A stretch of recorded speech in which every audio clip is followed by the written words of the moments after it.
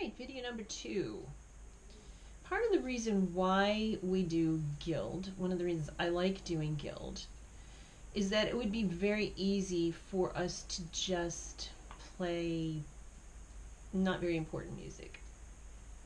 More like 21st century music, or just some of this kind of stuff like Catherine Rollin or that kind of thing.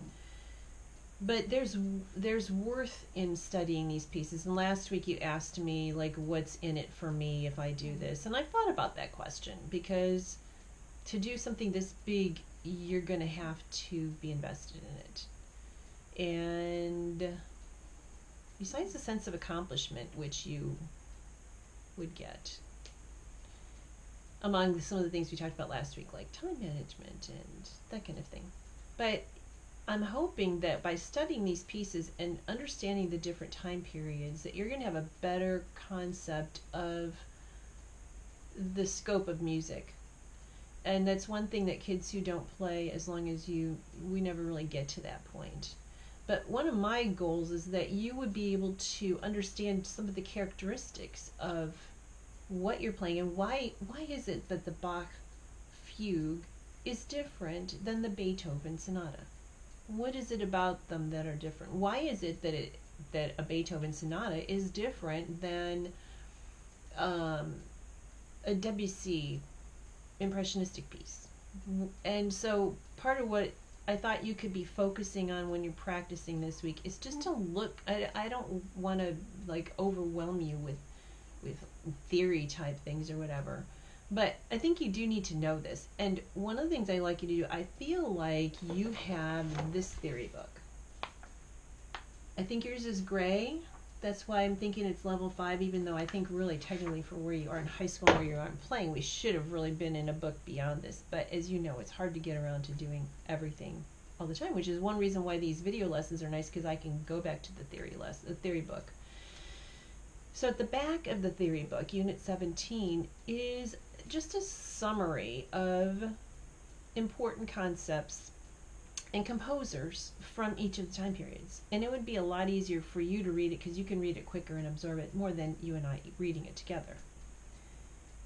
But I want you to just think about what's different. Let's think about the fugue that you're playing. The fugue that you're playing is counterpoint. That was one of the most important differences from the Baroque period than all the other periods of music, is that you have essentially two melodies that are happening together at the same time and have sort of scientifically been knitted together so that they fit, which is what made Bach such a genius, because he did all these, and he did them all in all these different keys. It's just absolutely fascinating. So that counterpoint, and that the idea that during that Baroque time period is when we started introducing all those dances.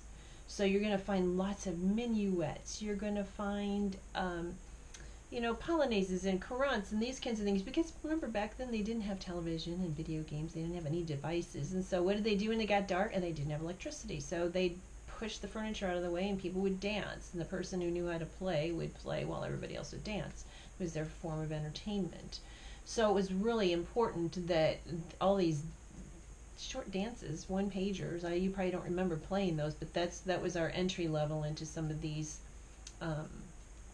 standard repertoire pieces. To understand that your sonata has certain form, each part of it has a certain form, and by the time we got to the classical time period, everything was very structured and formulatic, which the Romantic period threw all of that out the window. And that's why you have all this warm, touchy-feely, it's all about the feelings, and, character pieces and that kind of thing. Which, we as musicians, we like to tap into that. It's not that sewing machine kind of music.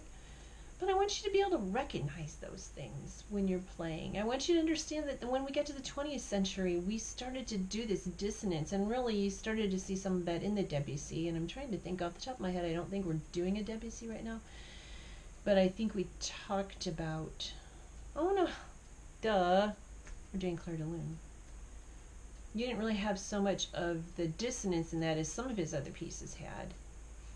But you definitely have not the very pinpointed sound. We have that cloudy kind of more artistic sound. So I'd like you to think about that. I want you to go and read. It's just 2 pages. It's 53 and 54, I believe, in your book. Read those, and then see if while you're practicing this week you can notice some of that. Try to rethink it. Try to see if you can apply it to the pieces that you're playing. All right, and then I'm going to make you one other one. I'm going to talk a little bit about an assignment to do in the theory book.